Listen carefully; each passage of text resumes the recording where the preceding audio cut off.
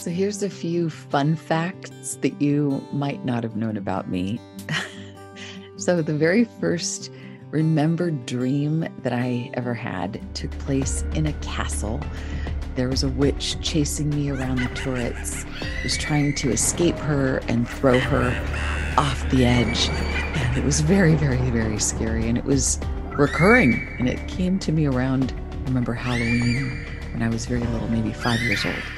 Okay, now moving up in age, the first poem I ever memorized and recited was in, I believe it was second grade. So I was about 7.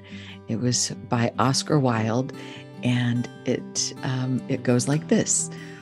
The optimist and the pessimist, the difference is droll.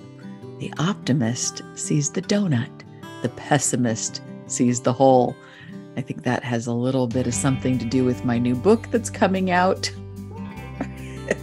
where I'm looking for the positive even in the stuff that falls apart. Okay, and now moving forward, when I was in my early 20s, when I was pursuing acting, one of my funnest acting jobs I ever had was in a movie of the week called Summer Dreams.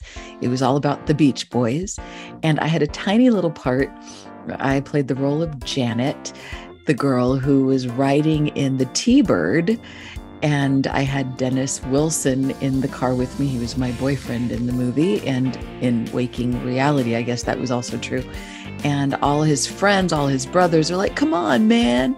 And he drives off with me and he plants a big old kiss on me. And the guys say, they'll have some fun till her daddy takes the T-Bird away. And they run in the studio and they record that song. So I got to be the girl that inspired fun till daddy takes the T-Bird away. I feel like in some way I actually inspired the real song. Of course, it was just a movie, but it was really fun. Okay, so that's me, Kelly Sullivan Walden, aka Dr. Dream, author of, if I can get my finger in the right place, A Crisis is a Terrible Thing to Waste, The Art of Transforming the Tragic into Magic. It's coming to you January 2023. There's lots of pre-order gifts if you buy your book on Amazon or Barnes & Noble, Borders, any of the places where you can buy your books. If you buy 5 or more, you get your name put in a drawing to win a trip to Costa Rica.